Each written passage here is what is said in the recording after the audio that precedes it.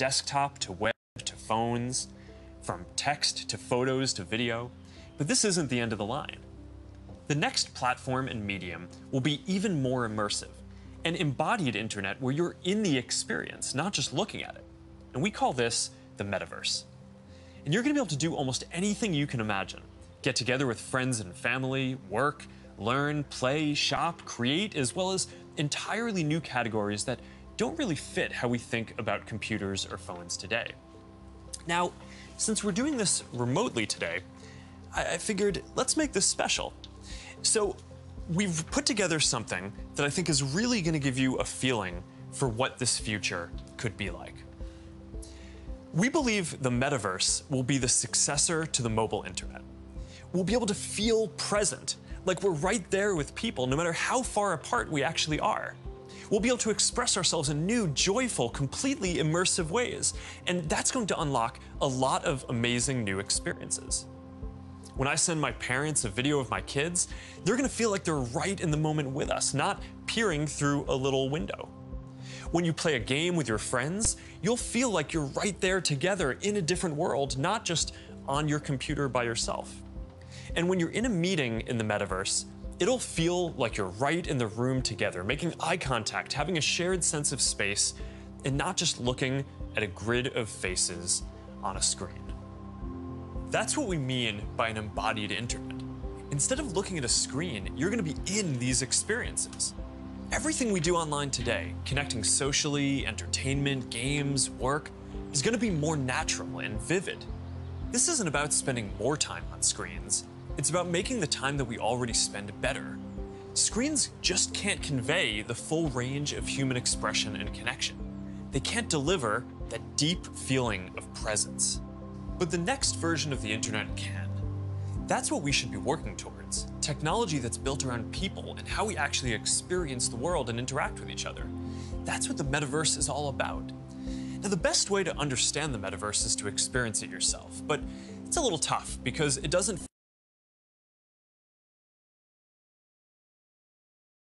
emerge as we speak. We're starting to get a sense of how it could all come together and what it could feel like. So today we're going to do something a little bit different. Rather than just focusing on this year's products like a normal keynote, we're going to talk about the future. So let's start by exploring what different kinds of Metaverse experiences could feel like, starting with the most important experience of all, connecting with people.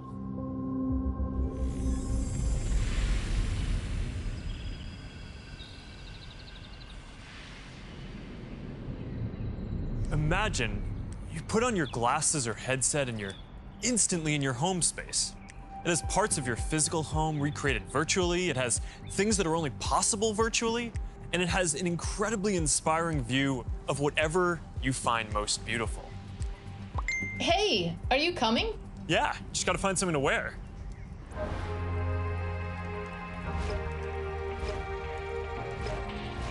All right, perfect. Boy. Oh, hey, Mark. Hey, what's going on? Hey, Hi, Mark. Mark. What's up, Mark? Whoa, we're floating in space? Who made this place? It's awesome. Right? It's from a crater I met in LA. This place is amazing. Boz, is that you? Of course it's me. You know I had to be the robot, man. I thought I was supposed to be the robot. Whoa. I knew you were bluffing. Hey, wait. Where is Naomi? Let's call her. Naomi. Hey, should we deal you in? Hey, sorry I'm running late, but you've got to see what we're checking out. There's an artist going around Soho hiding AR pieces for people to find. 3D street art? That's cool. Send that link over so we can all look at it. This is stunning. Okay, that is something. That's awesome. Wow. I love the movement. Wait, it's disappearing. This is amazing. Hold on, I'll tip the artist and they'll extend it.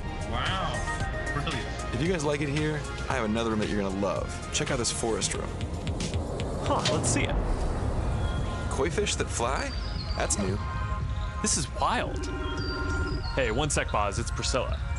Hey, you have to see this. Beast is going crazy. Oh, I love that guy. We've got to show that to the kids. Can you also send that to my dad? I'll message him. All right, see you at home. This place is great, Boz, but there's something I gotta get back to.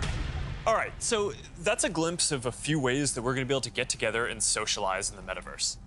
It's a ways off, but you can start to see some of the fundamental building blocks take shape. First, the feeling of presence. This is the defining quality of the metaverse. You're going to really feel like you're there with other people. You'll see their facial expressions, you'll see their body language, maybe figure out if they're actually holding a winning hand. All the subtle ways that we communicate that today's technology can't quite deliver. Next, there are avatars, and that's how we're going to represent ourselves in the metaverse. Avatars will be as common as profile pictures today, but instead of a static image, they're going to be living 3D representations of you. Your expressions, your gestures, that are gonna make interactions much richer than anything that's possible online today. You'll probably have a photorealistic avatar for work, a stylized one for hanging out, and maybe even a fantasy one for gaming. You're gonna have a wardrobe of virtual clothes for different occasions, designed by different creators and from different apps and experiences. Importantly, you should be able to bring your avatar and digital items across different apps and experiences in the metaverse. Beyond avatars, there is your home space. You're going to be able to design it to look the way you want, maybe put up your own pictures and videos and store your digital goods. You're going to be able to invite people over, play games and hang out. You'll also even have a home office where you can work. Your home is your personal space from which you can teleport to anywhere you want. Now, speaking of teleporting, there are going to be all kinds of different spaces that people make. Rooms like the ones that we just saw, but also games and whole worlds that you can teleport in and out of whenever you want. Teleporting around the metaverse is going to be like clicking a link on the internet. It's an open standard. In order to unlock the potential of the metaverse, there needs to be interoperability. And that goes beyond just taking your avatar and digital items across different apps and experiences, which we are already building an API to support. You want to know that when you buy something or create something, that your items will be useful in a lot of contexts and you're not going to be locked into one world or platform. You want to know that you own your items, not a platform. Now, this is going to require not just technical work, like some of the important projects that are going on around crypto and NFTs in the community now.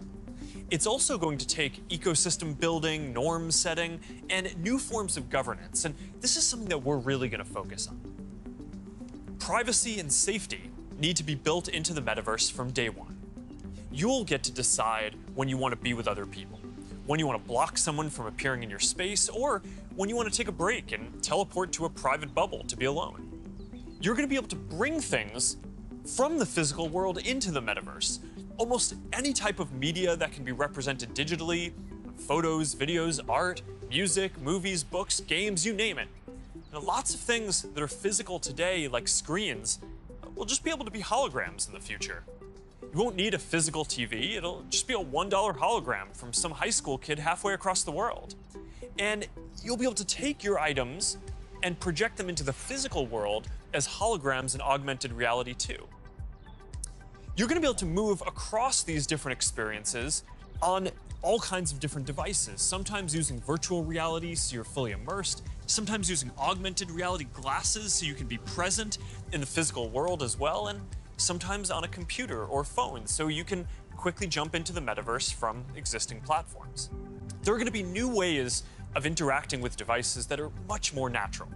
Instead of typing or tapping, you're going to be able to gesture with your hands, say a few words, or even just make things happen by thinking about them.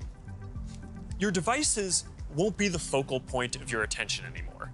Instead of getting in the way, they're going to give you a sense of presence in the new experiences that you're having and the people who you're with. And these are some of the basic concepts for the metaverse. And while this may sound like science fiction, we're starting to see a lot of these technologies coming together. In the next 5 or 10 years, a lot of this is going to be mainstream. And a lot of us will be creating and inhabiting worlds that are just as detailed and convincing as this one on a daily basis. So even though it's still a long way off, we're starting to work on some of these foundational concepts today. Horizon is the social platform that we're building for people to create and interact in the metaverse. One part of this is Horizon Home, which is our early vision for a home space in the metaverse. Horizon Home is the first thing that you'll see when you put on your Quest headset. Today, there are already a bunch of options to choose from, and in the future, anyone will be able to create one. We've just called it Home until now because it's been missing something very important: people. Soon, we're going to be introducing a social version of Home, where you can invite your friends to join you as avatars. You'll be able to hang out, watch videos together, and jump into apps together. Then, there is Horizon Worlds, which is where you can build worlds and jump into them with people. Horizon is designed to make it possible for everyone to create, and we're already seeing people build some really interesting experiences, from creating new games together to throwing surprise parties in VR that family and friends around the world can join. We started rolling out Horizon Worlds in beta last year, and we're adding more people and more worlds every day.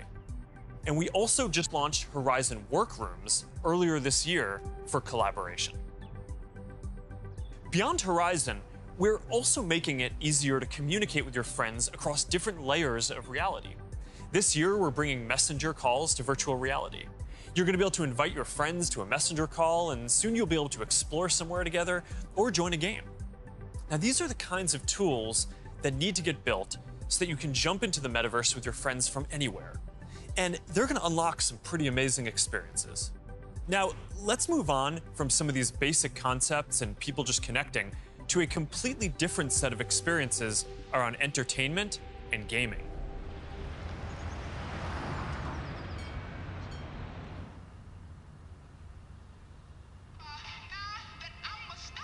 Imagine your best friend is at a concert somewhere across the world. What if you could be there with her? I'm packing all my sneakers. I never had a club. Yo. You're here! Tell it like it is. Tell what you love, how you live. When you're doing what you do. Just tell the truth. Just tell it, just tell it, just tell it, just tell it.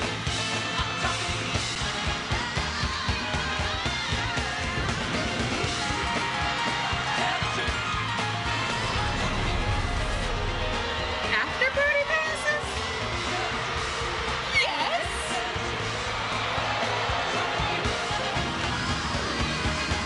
I want you to tell it like it is. Love how you live. When you're doing what you do. Just tell the truth.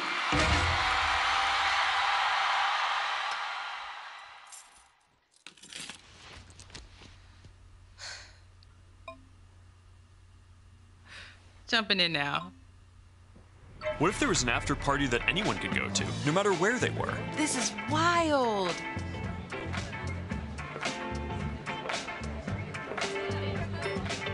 Hey, check this out. Charity auction happening. Oh, there's swag. And when you go to the after party, you could connect with other fans, hear new versions of your favorite songs, and check out the merch that just dropped. Ooh, I like that one. Well, now you've got to get it. You can start to see how the metaverse is going to enable richer experiences by letting us add new layers to the world that we can interact with. Creators and artists are going to be able to connect with their audiences in new ways and really bring them into these shared experiences. Now, there's a lot that needs to get built to create experiences like this, but we're working on some of these pieces right now with Spark AR. First, we're building tools that creators can use to place digital objects into the physical world and let people interact with them. And rather than just simple visual effects, new creator capabilities will support 3D objects that can respond and react realistically, including a realistic sense of depth and occlusion. In the next year, we're also adding the ability for creators to connect different physical locations into cohesive augmented reality storytelling experiences, like guided tours or scavenger hunts. We're also building a Horizon marketplace, where creators can sell and share 3D digital items. And our hope is that this will enable a lot more commerce and help grow the overall metaverse economy. Because at the end of the day, it is really the creators and developers who are going to build the metaverse and make this real. And to make sure that there's an ecosystem that can sustain hundreds of thousands of people working on this, which is what we're going to need to bring this to life, then it's critical that creators and developers can make a good living doing this work. Now, if you ask people today what they thought the metaverse was, a lot of people would probably say it was a Spider-Man movie. But the people who actually follow the space would say it's about gaming. And that's because gaming provides many of the most immersive experiences, and it is the biggest entertainment industry by far. Gaming in the metaverse is going to span from immersive experiences in fantasy worlds to bringing simple games into our everyday lives through holograms. Maybe you'll play old games in new ways. So, Barcelona, huh? Well, it's not New York, but I like it. New York misses you. What's that? I said, let me put my game face on so I can beat you. Okay. Check. I gotta try another game face next time. Maybe you'll go head-to-head with players from around the world. It's like a shop. Some call it skill. Keep talking. Or maybe you'll do things that aren't even possible in gaming today.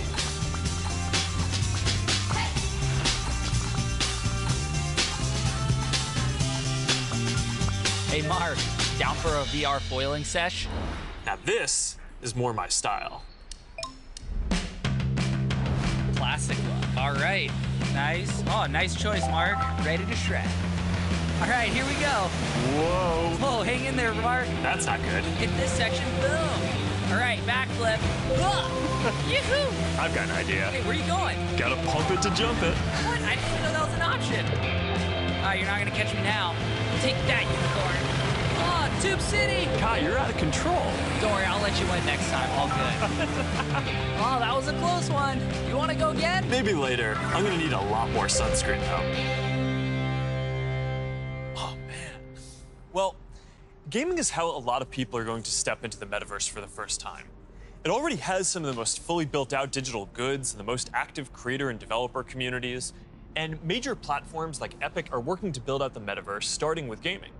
For our part, we're heavily investing in building a healthy VR and AR ecosystem, so the game studios can keep building and gaming creators can keep creating. Now, Deb from our studios team is joining me. Deb, do you want to take us through some of the exciting games in the pipeline for Quest? Absolutely.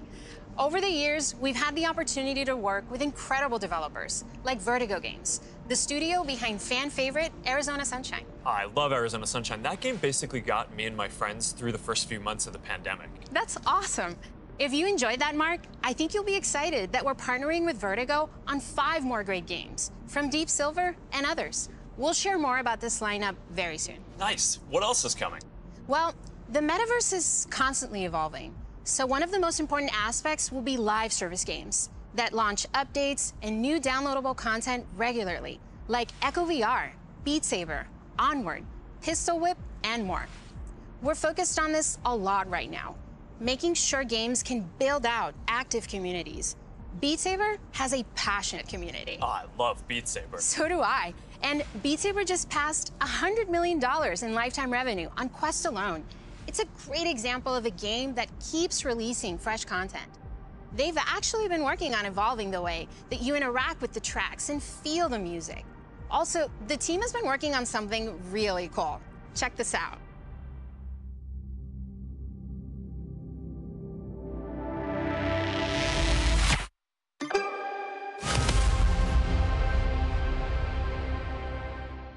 I can't wait to play this. And they keep partnering with incredible artists to release new music packs all the time. Did you play the Billie Eilish music pack last month? Yeah, a little more than I should have. I probably should have been working more on this metaverse presentation. Well, they have a great lineup of artists for 2022. And there's one more epic surprise before the end of the year. So stay tuned. Okay, have you played Population 1? I mean, yeah, I love the game so much that... For those who haven't, Population 1 is a thrilling battle royale that is only possible in VR. Since its launch at Connect last year, it has become one of the highest earning games on Quest and the biggest multiplayer FPS on the platform. You can have up to 24 people in at once for a match. We're super excited to keep launching big updates, like an all-new autumn event later in November and a Winter Wonderland update in December.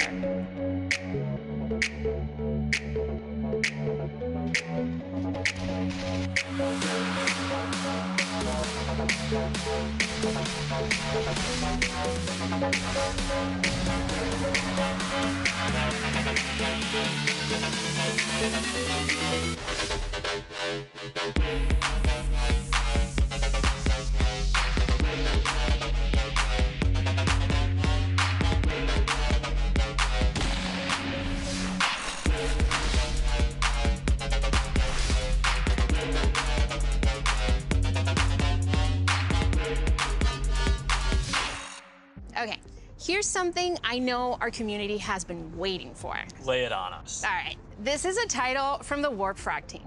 This is the team that set the standard for VR combat physics when it launched on Rift in 2019.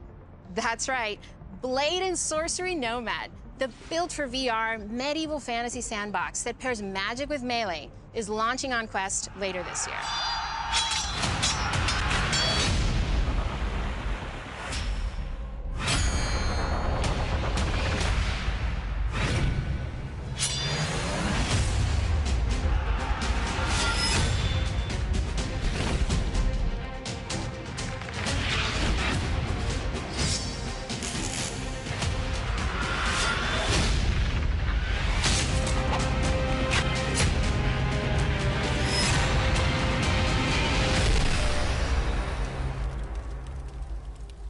For more gaming updates, look out for the 2022 Oculus Gaming Showcase. It's going to be loaded with news you won't want to miss. But Mark, I believe you have some news for us as well. Yeah, you know, I have to say, it's really impressive to see this lineup come together over the last few years, but there's one project that I'm really looking forward to. Yeah, this is one of the all-time greats, and we've been working for years to bring it to Quest. I'm excited to announce that the Rockstar Games classic Grand Theft Auto San Andreas is in development for Quest 2. This new version of what I think is one of the greatest games ever made will offer players an entirely new way to experience this iconic open world in virtual reality. That's it, Mark. I'm moving to the Metaverse. All right, thanks, Deb. This is going to be amazing. Now, a lot of the most interesting games out there take advantage of how you can move around physically. Being able to look anywhere, move freely, it's just a fundamentally different experience from staring at a screen. This quality of being physically embodied and able to interact with the world and move around inside it, that opens up some completely new experiences that didn't really make sense before on 2D phones or computers. And one example that we are seeing take off is fitness. And speaking of that, I think it's time for my workout. A lot of you are already using Quest to stay fit. It lets you work out in some completely new ways. It's kind of like a Peloton, but instead of a bike, you just have your VR headset, and with it, you can do anything from boxing lessons to sword fighting to even dancing.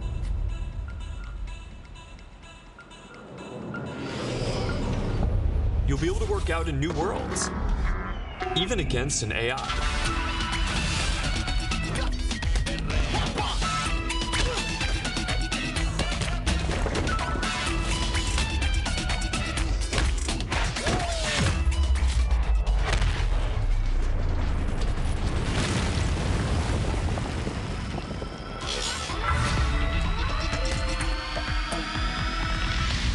Maybe you'll get some friends together for some 3-on-3.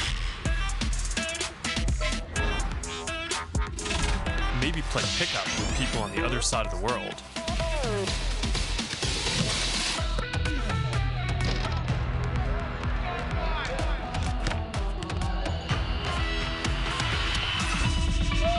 Or imagine your Facebook cycling group does an AR charity ride. Let's go. Complete with a leaderboard. Maybe you'll be able to train with the best, like you're right there with them.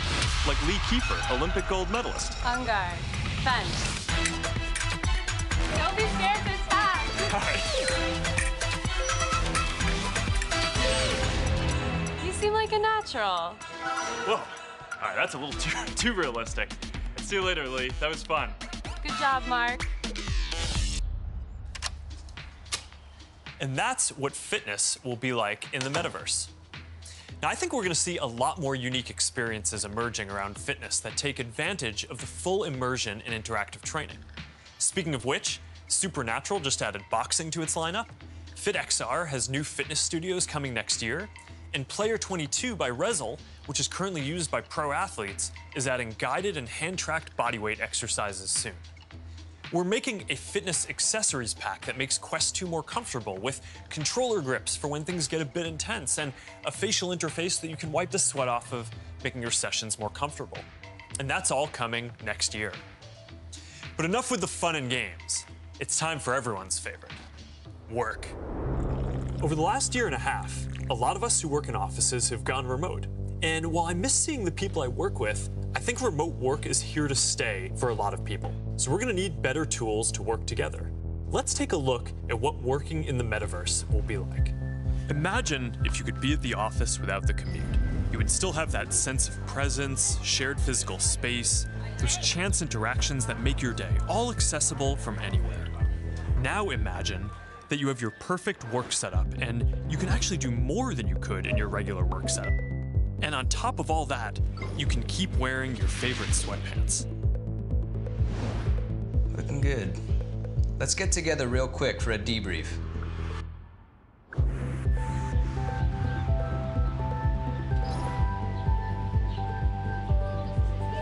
I'm free now. Let's jump in. Hi. Hey. So what do we think?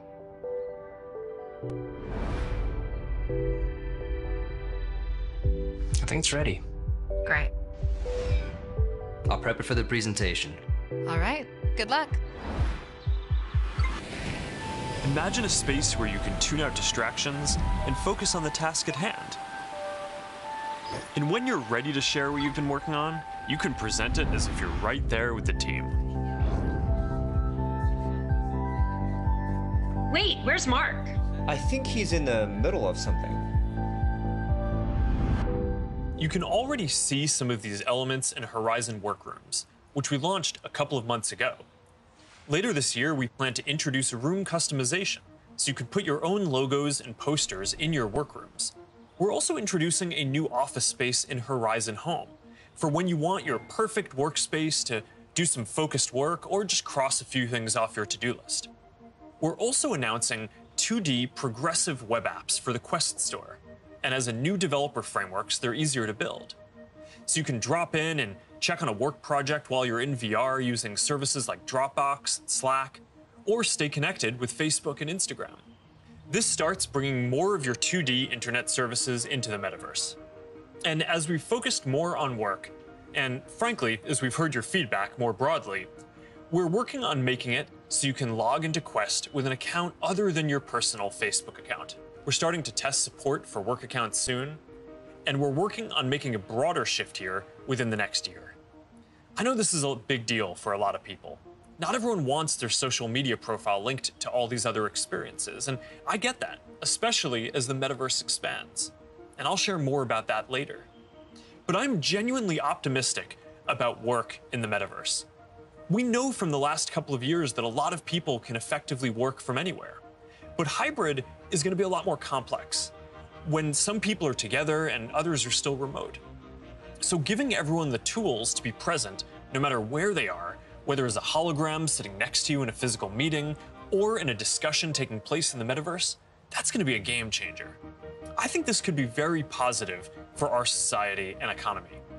Giving people access to jobs in more places, no matter where they live, will be a big deal for spreading opportunity to more people. Dropping our daily commutes will mean less time stuck in traffic and more time doing things that matter. And it'll be good for the environment. Actually, if you travel for work and working in the metaverse means that you just take one less flight each year, that's probably better than almost anything else that you can do for the environment. I think working in the metaverse is going to feel like a huge step forward. And these dynamics, like the ability to teleport places with people and interact around shared projects in virtual space, they're going to be valuable in a lot of other categories of experiences too. So now Marnie, our Chief Business Officer, is going to take us through some of them. Thanks, Mark. We'll see you in a minute. What if you could learn about anything in the world just by bringing it closer to you? So, we're gonna have an astrophysicist in the family. Actually, I have to write this paper. Will you help me? Let's take a closer look. What part of the solar system are we talking about? Saturn. If you were taking astrophysics, you could study in the metaverse. Did you know the rings are made up of billions of icy particles? Really? Look at this.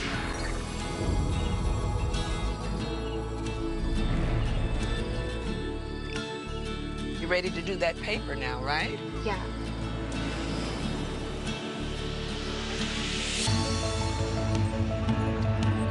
In the metaverse, you'll be able to teleport not just to any place, but any time as well. Ancient Rome. Imagine standing on the streets, hearing the sounds, visiting the markets, to get a sense of the rhythm of life over 2,000 years ago. Imagine learning how the Forum was built by actually seeing the Forum get built right in front of you.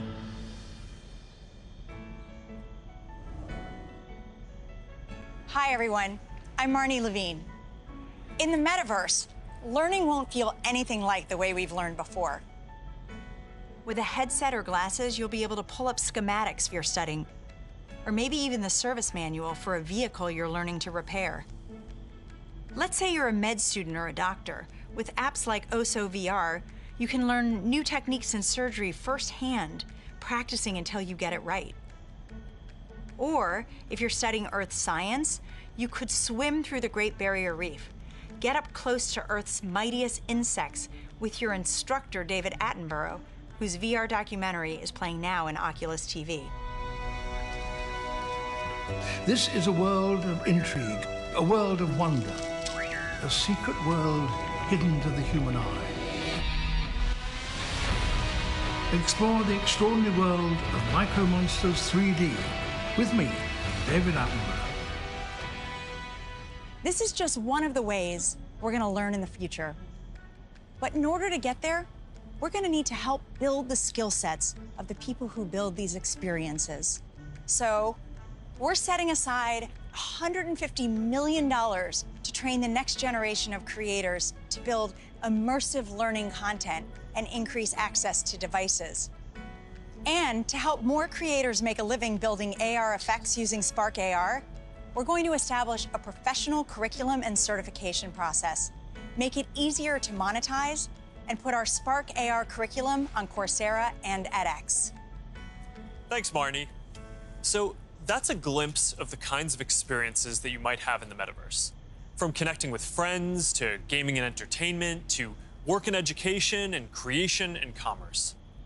Now, let's talk about how creators and developers are going to build all of this, and about the economy that we all need to create. The last few years have been humbling for me and our company in a lot of ways. One of the main lessons that I've learned is that building products isn't enough. We also need to help build ecosystems so that millions of people can have a stake in the future, can be rewarded for their work, and benefit as the tide rises, not just as consumers, but as creators and developers. But this period has also been humbling because as big of a company as we are, we've also learned what it is like to build for other platforms. And living under their rules has profoundly shaped my views on the tech industry. Most of all, I've come to believe that the lack of choice and high fees are stifling innovation, stopping people from building new things, and holding back the entire internet economy. We've tried to take a different approach. We want to serve as many people as possible, which means working to make our services cost less, not more. Our mobile apps are free.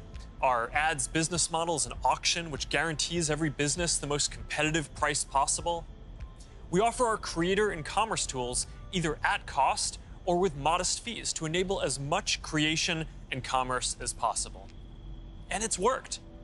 Billions of people love our products. We have hundreds of millions of businesses on our platform, and we have a rapidly growing ecosystem and a thriving business. That's the approach that we want to take to help build the metaverse too. We plan to continue to either subsidize our devices or sell them at cost to make them available to more people, We'll continue supporting sideloading and linking to PCs so consumers and developers have choice, rather than forcing them to use the Quest store to find apps or reach customers. And we'll aim to offer developer and creator services with low fees in as many cases as possible, so we can maximize the overall creator economy, while recognizing that to keep investing in this future, we'll need to keep some fees higher for some period to make sure that we don't lose too much money on this program overall. After all, while a growing number of developers are already profitable, we expect to invest many billions of dollars for years to come before the metaverse reaches scale. Our hope, though, is that if we all work at it, then within the next decade, the metaverse will reach 1 billion people, host hundreds of billions of dollars of digital commerce, and support jobs for millions of creators and developers. We'll try to lay out how some of this commerce model will work, but I also want to be upfront about the fact that there's a ton that we just don't know yet. What I can tell you, though, is that we are fully committed to this. It is the next chapter of our work, and we believe for the internet overall. And our strategy and track record show that we will do everything we believe is sustainable to grow the community, the creator economy, and the developer ecosystem. And to tell us more about all of that, here's Vishal, our head of Metaverse products. Thanks, Mark. As you said, our approach is to serve as many people, creators, and businesses as we can by keeping fees as low as possible and offering choice. As a company, we have been investing in commerce and creators for many years. But let me take a moment and explain how this will all come to life in the metaverse. For people, the metaverse will offer more choice than we've ever seen before. And most importantly, there will be a real sense of continuity where the things you buy are always available to you. Today, much of what you buy on the internet is inside a single app, website, or game. You might buy a custom skin for your gaming avatar, but you can't take it with you when you move to a new space. In the physical world, that would be the equivalent of buying your favorite sports team's jersey and never be able to wear it outside the stadium. In the future, you will be able to buy digital clothes for your avatar and then wear them into the metaverse more broadly. For creators, our goal is to provide a way for as many creators as possible to build a business in the metaverse. One thing we've learned from today's digital platforms is that we can't artificially limit innovation. We need to enable as many different types of creators as possible to unlock the best ideas. There will be many different kinds of creators in the metaverse. Creators who make digital objects, creators who offer services and experiences, and those who build entire worlds like game creators do today. We also want creators to have the biggest possible audiences. If a creator designs a signature effect to surround avatars, their fans should be able to buy it and then visit different spaces to show it off to their friends. Frankly, if a creator builds any experience, all of their fans should be able to enjoy it. Businesses will be creators too, building out digital spaces or even digital worlds. They'll sell both physical and digital goods, as well as experiences and services. And they'll be able to use ads to ensure the right customers find what they've created. Speaking of buying things, we're also exploring new types of ownership models and entitlements to ensure people feel confident that they actually own something. This will make it easier for people to sell limited edition digital objects like NFTs, display them in their digital spaces, and even resell them to the next person securely. In short, the metaverse will remove many of the physical constraints we see on commerce today and make entirely new businesses possible. While this is very exciting, the metaverse is all about co-creating. We're building this together with creators, developers, and entrepreneurs.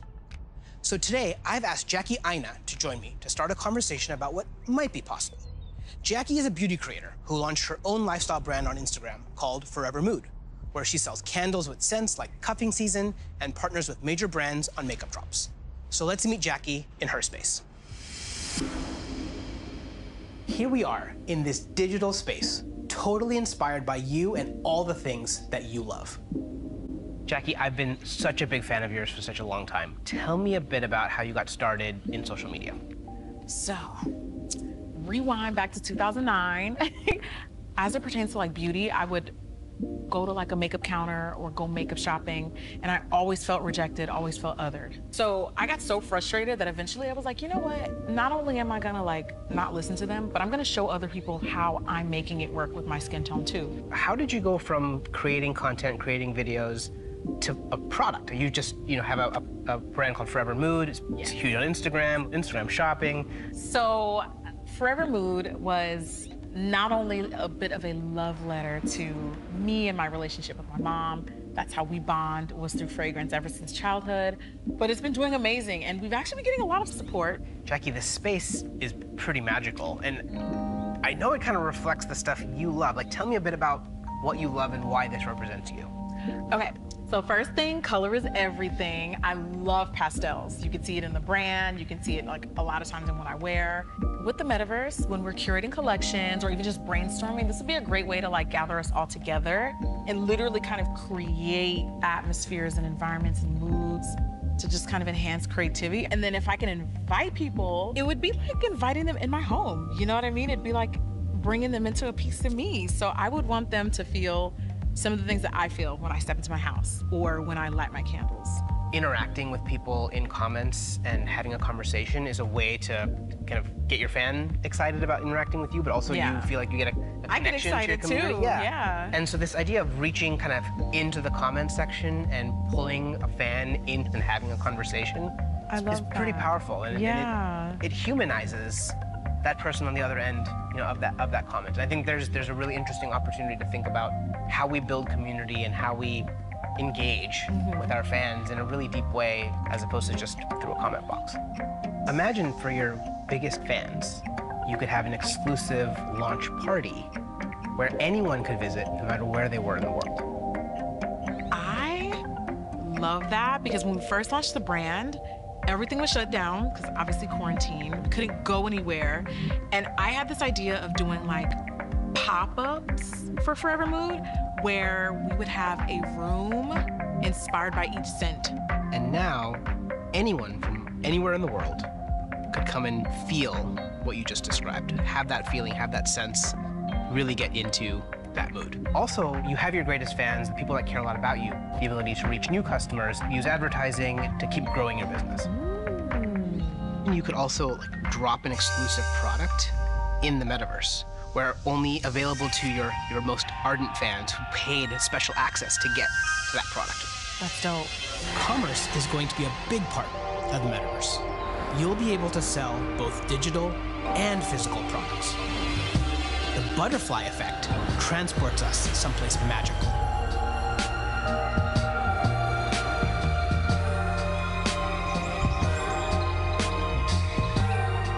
So beautiful.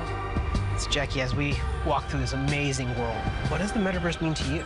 I just feel like this is like endless possibilities with my imagination. I can't even begin to imagine how meaningful the Metaverse will be, thanks to creators like you.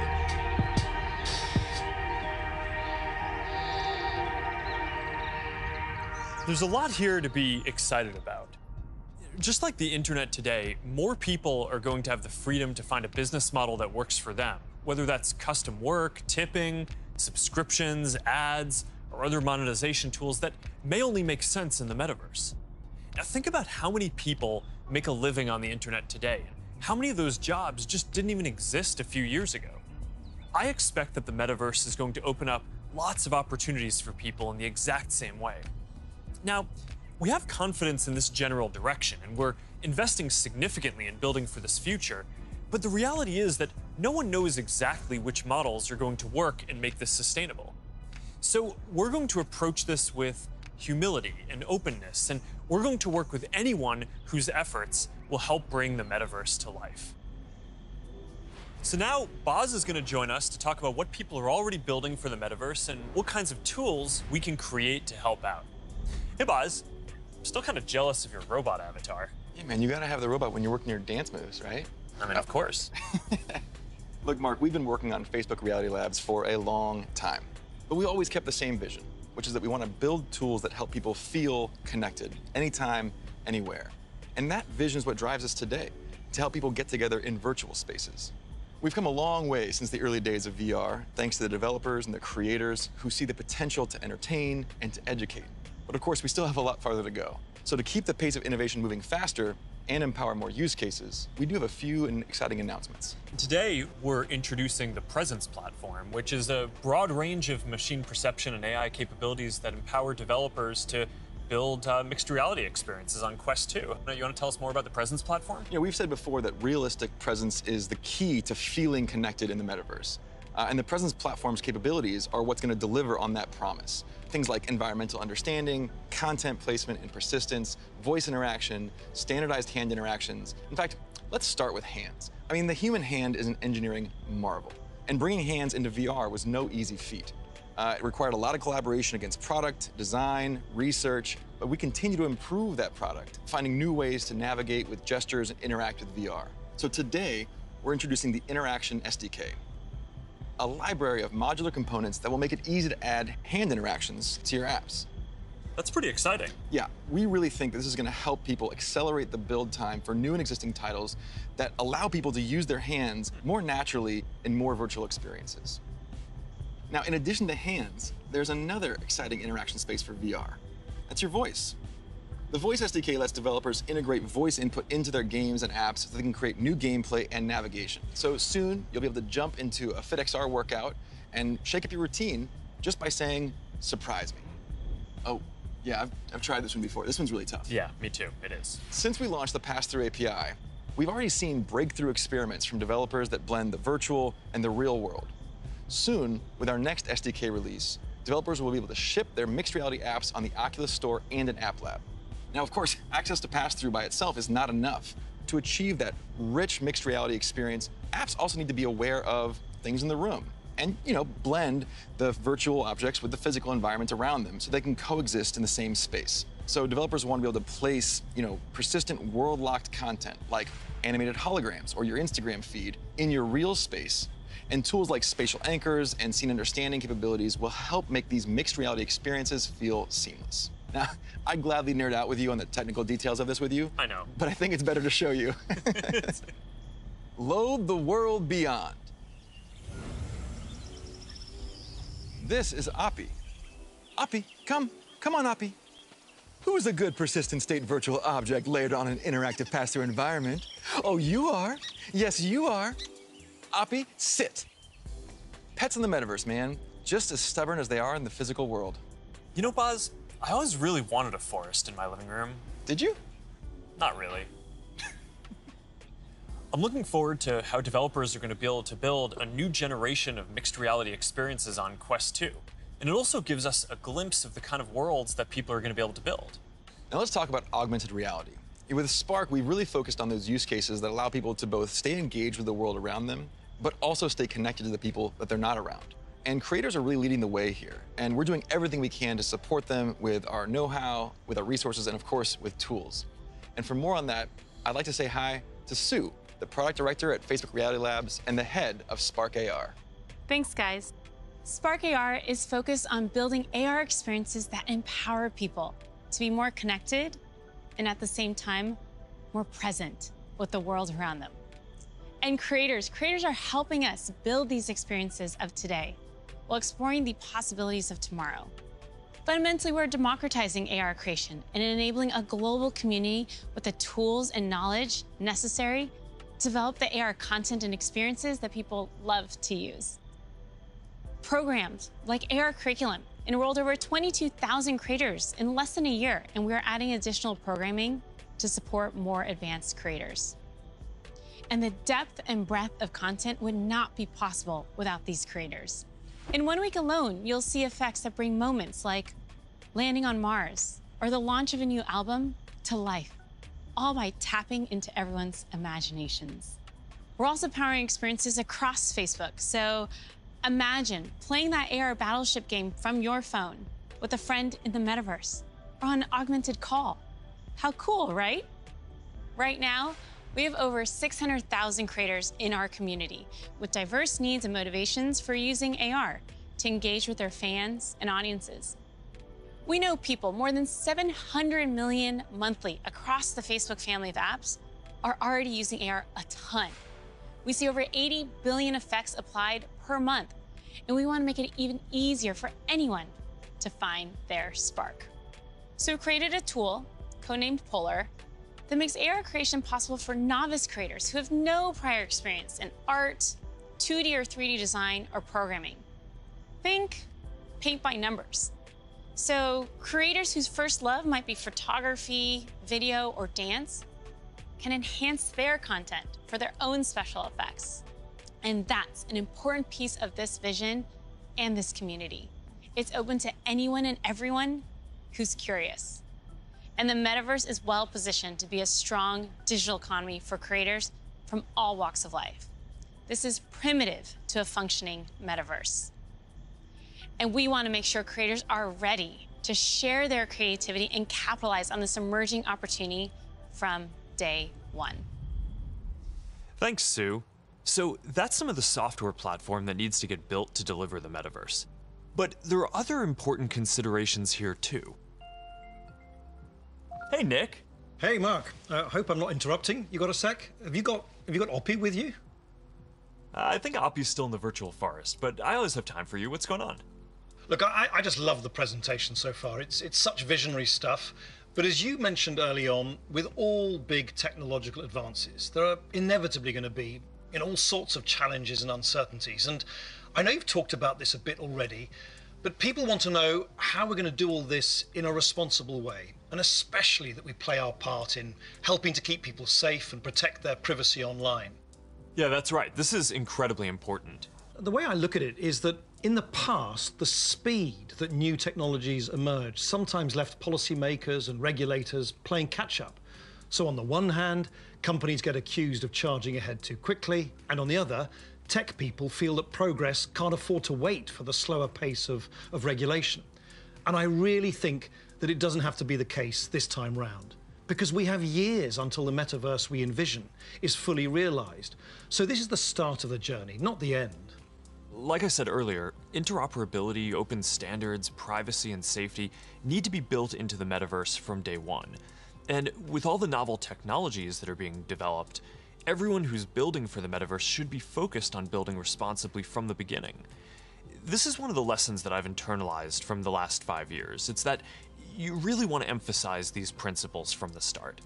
So at Connect last year, Boz outlined our responsible innovation principles, and the first one was never surprise people. Right, and that means being transparent about how things work, what data is collected, and how that data is used over time. It also means giving people easy-to-use safety controls, as well as age guidance and parental controls for when youngsters are using these products.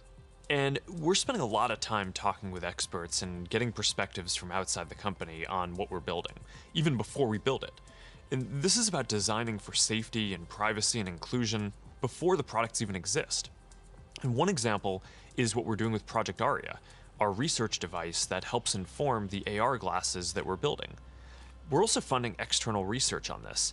You know, last year we announced grants for research on the impact of AR, VR, and smart devices on people who aren't currently using them, especially communities whose perspectives have often been overlooked, as well as best practices for creating inclusive environments in virtual spaces. And this year, we're opening up support for even more research, because we need those independent perspectives to make sure that we're living up to another one of our principles: consider everyone. And that point is so important, because this is a collaborative exercise. And in particular, we need to make sure the human rights and civil rights communities are involved. So these technologies are built in a way that's inclusive and empowering. One of the advantages of starting right now is that we can collaborate with people at the very early stages of development, like what we're doing through the new fund that you announced a few weeks ago.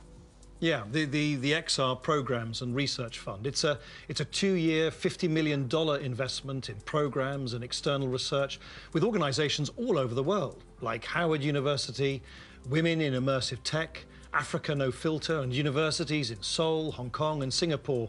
And this is crucial because, as we've said, the metaverse isn't something we're building so much as it's something we're building for.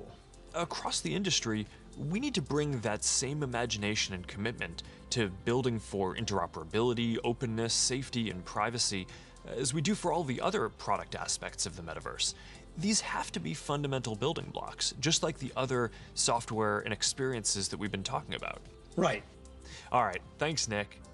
So, one thing that we haven't talked about much yet is the future of hardware that will help bring the metaverse to life.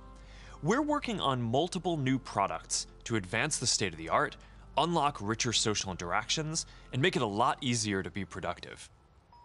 That must be Angela, our head of VR devices. Hey, Angela. Hey, Mark. Is that what I think it is? I sure hope it is. All right, come on in. So, what do you think is the most exciting thing that we're working on right now? Oh, that's hard to say. You know, we have such an exciting pipeline. But next year, we are releasing a new product that will push the boundaries of VR even further. We've codenamed it Project Cambria. So, this isn't the next Quest. It's going to be compatible with Quest, but Cambria will be a completely new, advanced, and high-end product, and it'll be at the higher end of the price spectrum, too. Our plan here is to keep building out this product line to release our most advanced technology before we can hit the price points that we target with Quest. All right, so let's talk about some of the new advances here. Yeah, sure. There's a ton of new tech going into Cambria. For example, your avatar will be able to make natural eye contact and reflect your facial expressions in real time. This way, people you're interacting with will have a real sense of how you're actually feeling. It does mean building more sensors into a form factor that's comfortable to wear for a while. And because we want VR to be for everyone, we also have to make sure avatars represent a diverse set of human facial features and skin tones, as well as paying attention to things like glasses and beards that might get in the way of some of the sensors. So that's going to be a big step forward for social presence, and I'm really glad that we're focused on making it inclusive from the start. Now, what about unlocking more mixed reality experiences? I mean, imagine working at your virtual desk with multiple screens while seeing your real desk so clearly that you can pick up a pen and write notes without taking your headset off. Or, you're doing a workout with a virtual instructor in your living room. It's going to be so cool. We're already seeing the potentials of these kinds of experiences today as people are building for our pass-through API. But with Cambria, we'll be taking this to the next level with high-resolution, colored, mixed reality pass-through. We essentially combine an array of sensors with reconstruction algorithms to represent your physical world in the headset with a sense of depth and perspective. Now, we're still a ways away from exactly matching what our eyes see in the physical world, but we're pretty encouraged by how far we've been able to advance the pass-through experience so far. Definitely, but we also need to push the visuals to the next level. So let's talk about the progress that we're making on optics. Yeah, we're pushing the limits of display technology and form factor with something called pancake optics. They essentially work by folding light several times over to achieve a slimmer profile than current lenses. Now, with several optical layers, we'll need to precisely control every aspect of design and fabrication to achieve that high-quality, artifact-free display and really just deliver the best optics ever in one of our headsets. That's pretty awesome. But let's make sure that we leave some of the good stuff for next year's release, too. All right, now, I'm excited to keep building out this new product line over future generations so we can keep getting our most advanced technology into people's hands even before we can get it into our Quest product line. That's our goal. We're starting to work with developers to build experiences for Cambria as we speak, and we're looking forward to sharing so much more with y'all next year. Sounds good. Now, beyond virtual reality, we are also focused on the hardware to make true augmented reality possible. In a lot of ways, augmented reality is even harder, not just because we need to invent a completely new optical stack that's not based on screens, but because we basically need to fit a supercomputer into a pair of normal-looking glasses. So we're approaching this problem from two directions. First, how much technology can we pack into a pair of normal, great-looking glasses today? And second, how do we take the long-term tech stack to do everything and keep miniaturizing and improving it until it fits into a pair of normal, good-looking glasses? On the first path, last month we launched Ray-Ban Stories, our first smart glasses in partnership with EssilorLuxottica. They're not full AR glasses yet, but they let you take pictures and videos, listen to music, and take phone calls while you're out looking at the world instead of down at your phone. And we built leading privacy features into the glasses, like the LED light whenever you're recording, which phones don't even have. And we delivered this in the iconic Ray-Ban style for just $299. These are all steps along the path to an embodied internet. But the ultimate goal here is true augmented reality glasses, and we've been working on that too. And today, I want to show you an experience that we've been working on for Project Nazare, which is the code name for our first full augmented reality glasses. Here, you'll see you're chatting with friends on WhatsApp and planning a game night. You can select a game, and then, as you walk over to your kitchen, you can easily just put your game onto the table and you're off. And that's the kind of experience that augmented reality will unlock. There's a lot of technical work to get this form factor and experience right. We have to fit hologram displays, projectors, batteries, radios, custom silicon chips, cameras, speakers, sensors to map the world around you, and more into glasses that are about 5 millimeters thick. So we still have a ways to go with Nazare, but we are making good progress. I'm excited about our future roadmap, but even that's still early in a journey that's going to go on for decades. Immersive all-day experiences will require a lot of novel technologies. And for the last 7 years, our research team has been working on a broad array of technologies that are necessary for these next-generation platforms. Michael Abrash leads this team, and he's going to join me to talk about some of the future technology that we're developing. Hey, Michael, do you want to take everyone through our roadmap? Sure. That covers a lot of ground, though. It's going to take about a dozen major technological breakthroughs to get to the next generation metaverse, and we're working on all of them. Displays, audio, input, haptics, hand tracking, eye tracking, mixed reality sensors, graphics, computer vision, avatars, perceptual science, AI, and more. Yeah, you're right. That's a lot. We probably only have time for a couple right now. You want to pick a few? Well, I think the metaverse is really going to be first and foremost about connecting people. So I'd say let's start with avatars. Yeah, I agree. The goal here is to have both realistic and stylized avatars that create a deep feeling that we're present with people. Exactly, and we've shown codec avatars before. Well, what can your face do? Can you show us? Well, I've always hoped you would ask me that question. And it's a remarkable experience to see codec avatars in VR, and photorealistic avatars will be a huge breakthrough. But they're only part of the picture. Yeah, because you're not always going to want to look exactly like yourself. That's why people shave their beards, dress up, style their hair, put on makeup, or get tattoos. And of course, you'll be able to do all of that and more in the metaverse. So this next video shows how we're making progress on part of that with hair and skin rendering and relighting for 3D avatars. She's going for a medical field. I think she was interested into... Now, I want to point out this technology is still very definitely research, but it shows the really high level of fidelity that avatars are ultimately going to need to reach. Notice that you can see the individual pores on his skin. Now, clothing is another important way to express yourself. And whether you want to simulate your actual garments, say you're making a quick call with your grandmother, or maybe you just want to be wearing a stylish blue Oxford shirt like me, you're going to need the ability to simulate clothing. So here's an early look at hand-cloth interaction. And you can see how the movement of the cloth when the hand touches and stretches it is really remarkably accurate. Now, to use your avatar to teleport to a meeting or sit down for a chat in the metaverse, you'll also need realistic virtual spaces to be with people in. So let's look at that. Contrary to how this looks, this is actually not a video of the physical world. It's a 3D reconstruction of a mock apartment, which I guess just became clear when that bowl took off by itself. Exactly. So what you can see here is that a researcher is moving around various objects on the right, and then on the left you can see the high-fidelity real-time rendering of the space in the moving objects on the left without the researcher. So what's critical here is that this is all happening in real time. That's what's novel here, and that's what differentiates it from CGI.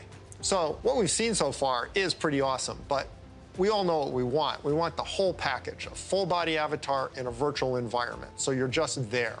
Last year, we showed our very first full-body codec avatar at Connect. Here to tell you more about our progress since then is Yasser Sheikh.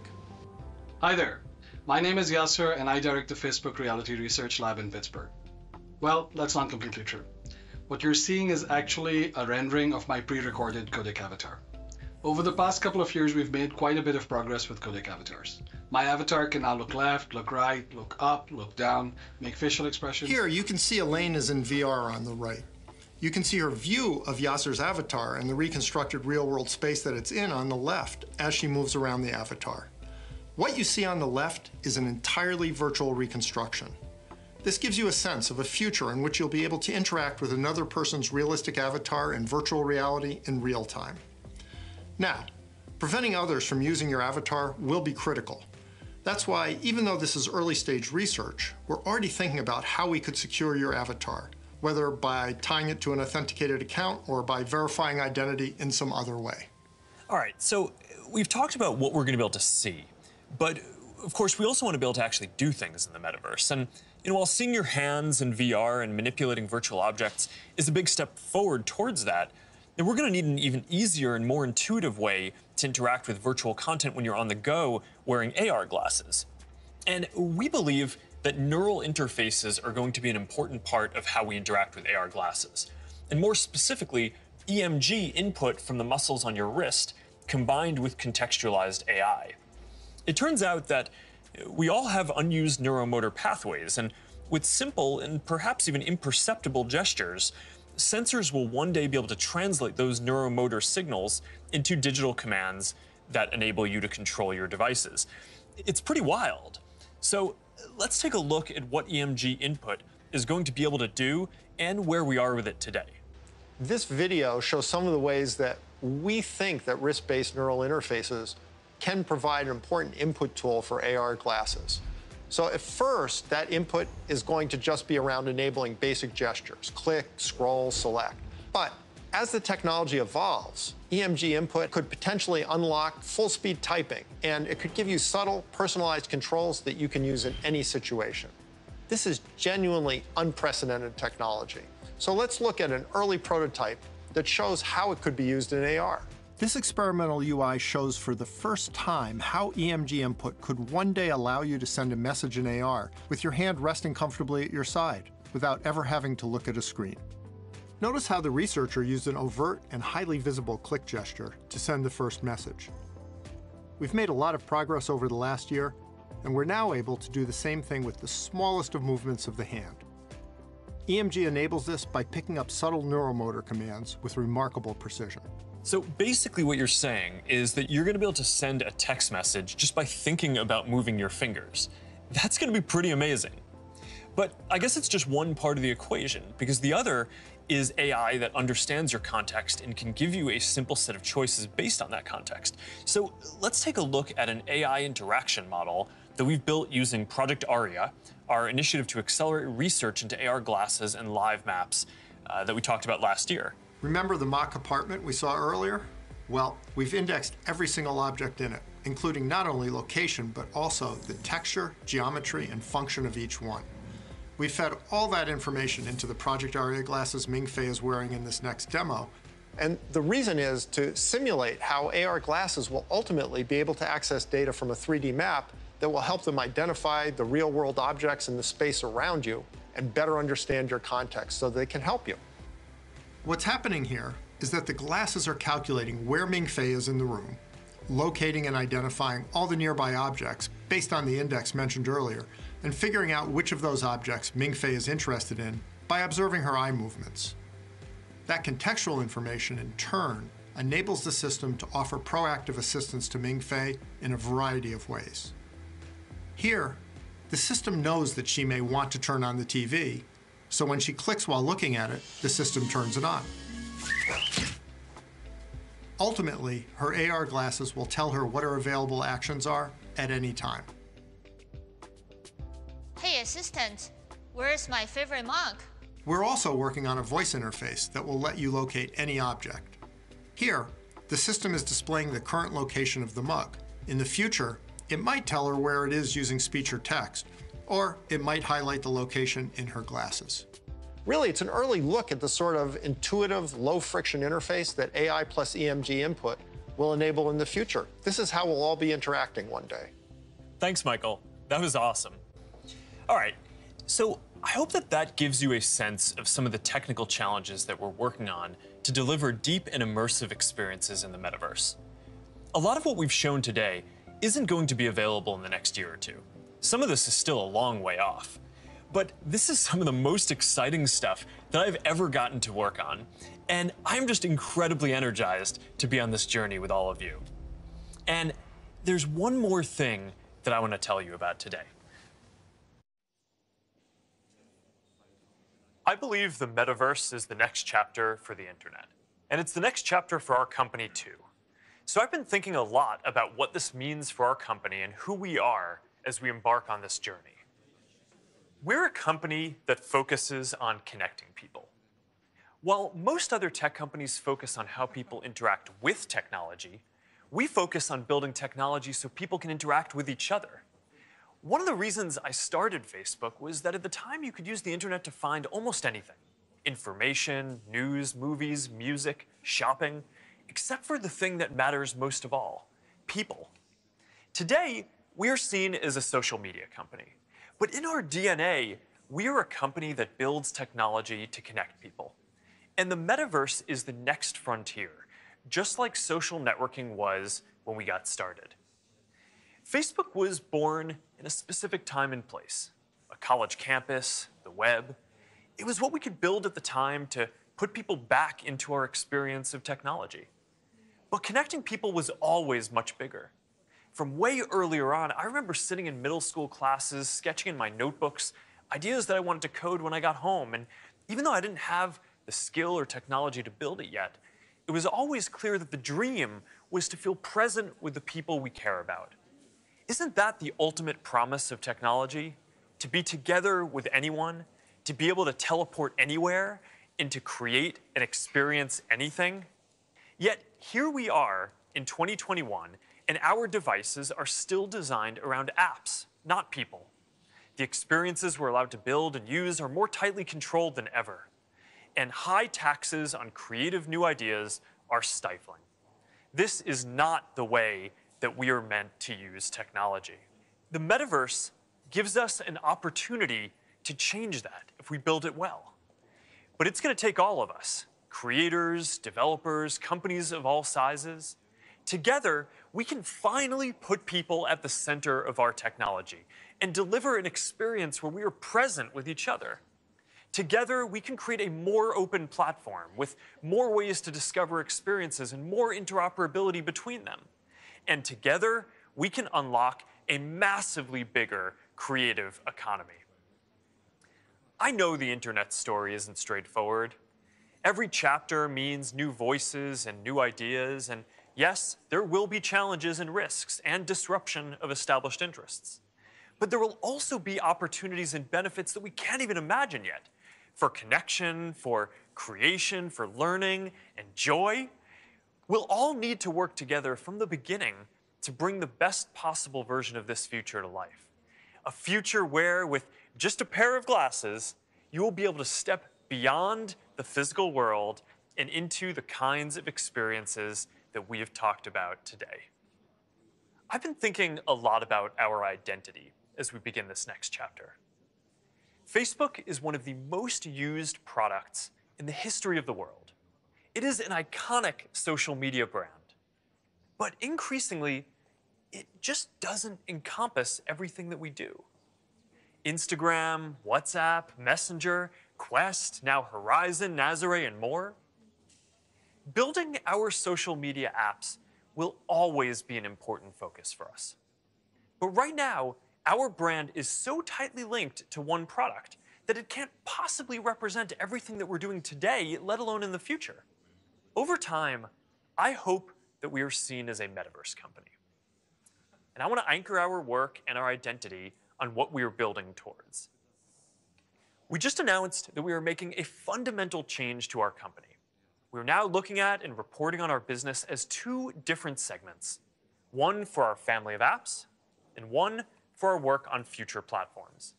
And as part of this, it is time for us to adopt a new company brand to encompass everything that we do. To reflect who we are and what we hope to build, I am proud to announce that starting today, our company is now Meta. Our mission remains the same. It's still about bringing people together. Our apps and their brands, they're not changing either.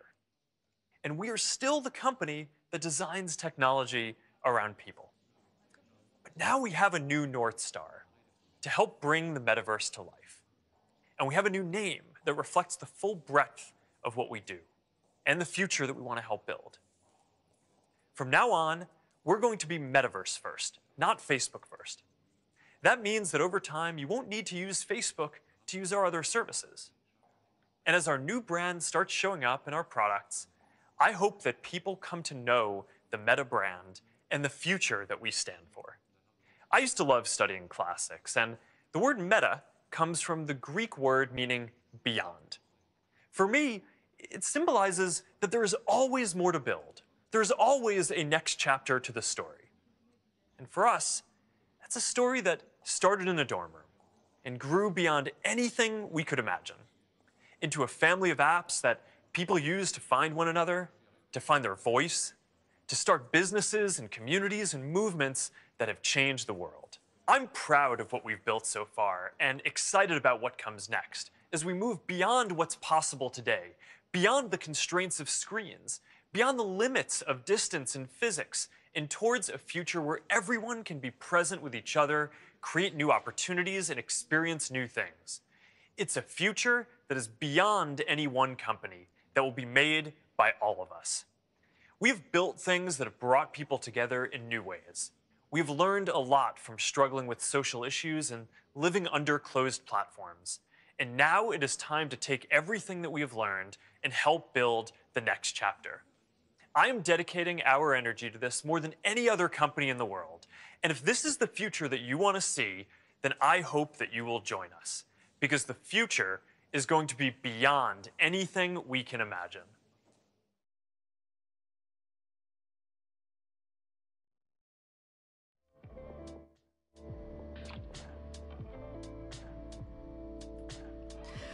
Wow, wow, wow. I hope everyone was sitting down for that announcement. Never a dull moment around here, and I, for one, am already planning how I'll decorate my high-rise in the Metaverse, and also updating my business cards. Does anyone actually use those anymore? No? Just me? Okay. Well, what a way to kick things